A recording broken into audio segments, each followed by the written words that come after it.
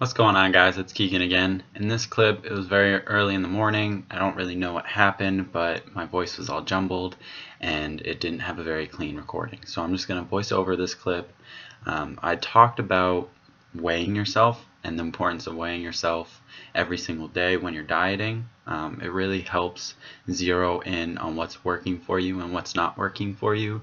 If you're eating a set amount of calories for a week or doing a set amount of cardio for a week, you need to adjust it. If you're not losing anything in that whole week, a couple days, your weight will fluctuate, so just be aware of that. So here's my current weigh-in. What's going on, guys? This is my current chest workout. I hope you guys enjoy it. If you have not subscribed, please subscribe down below. I really do appreciate it.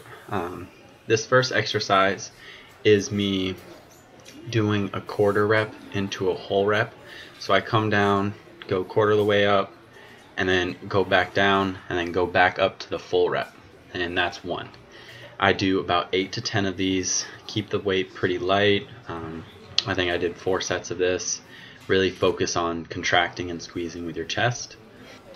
After that exercise, I moved on to this flat dumbbell press, and the benefit of doing this versus a normal bench with a barbell is that you do get a really good stretch at the bottom. So if you are doing dumbbells, really emphasize the stretch down and get your chest myofibrils to really stretch and break, because that's what's going to help your chest grow more. Some people do think that just doing dumbbells is going to help your chest grow a lot more, but I do like incorporating a heavy bench because strength equals more size and more muscle size, so they're directly correlated. And then after that, I moved on to this hammer strength incline press. I kept the weight really light and controlled it on the way down and then exploded up through. I really like doing this. Again, it gets a really good stretch, and then at the top I feel the most tension, so I hold that for just a second, let it squeeze, and then control it down. The explosion on the way up is going to help you activate your fast twitch muscle fibers, which are correlated with size and general power of your muscle, so you can lift more weight. Like I said, I kept this very light just to help my shoulder recover a little bit more, because I was feeling some shoulder pain a little bit earlier in the day. And then after that, I finished off chest with doing some flies, some cable flies. I really like cable flies because you have tension all the way through, and I don't feel as much strain in my shoulders as I would with a dumbbell fly.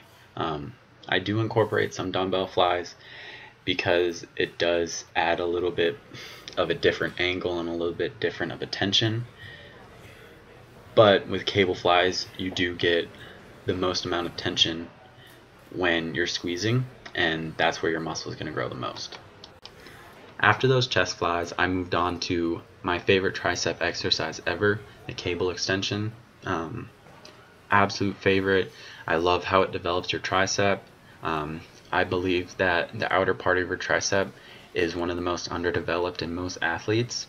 I like doing a drop set with this, get a lot more volume and really force more blood into that muscle and help it grow.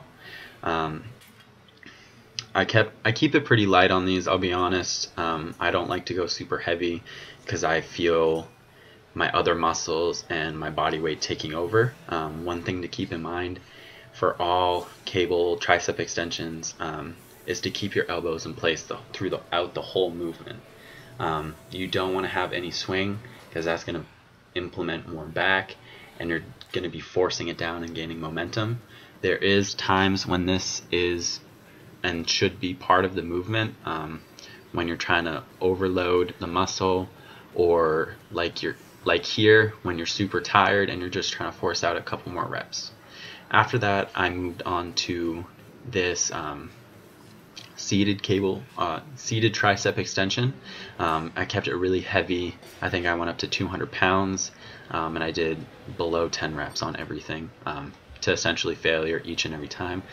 I hope you guys enjoyed that chest workout, and then next is a little bit of footage I gathered today of my arm workout before I was told that I wasn't allowed to film anymore. I don't know what the issue was. I've been filming here for at least a month and a half, and no one's ever said anything. And then today the manager came over to me and was just like, you can't film here, it's a liability. So I don't know what's going on. I think I'm just gonna have to film when she's not working, because like I said, I've never had an issue before. But I hope you guys enjoy this raw footage of my arm workout, and I'll see you guys in my next video. Make sure you subscribe and comment down below of any topics that you'd like me to go over. I really do appreciate all of your support, and I'll see you guys in the next one.